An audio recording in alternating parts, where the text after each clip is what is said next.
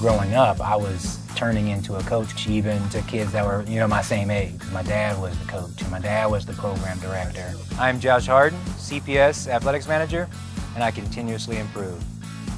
We've got 13 high school athletic departments, 40 plus elementary schools. There's such a long list of things that I want to change. If you go out and look at my dry erase board out there, everything is the different areas that I want to impact and improve. It's hard. I want to build every school a new stadium. I want to make sure that everybody has nice equipment and gym. Academics is everything, but the memories and the experiences that these kids have are built not during the school day, but after the school day. All those different opportunities they may have and they may see, it's coming from athletics and extracurriculars. I'm Josh Hardin, and I continuously improve.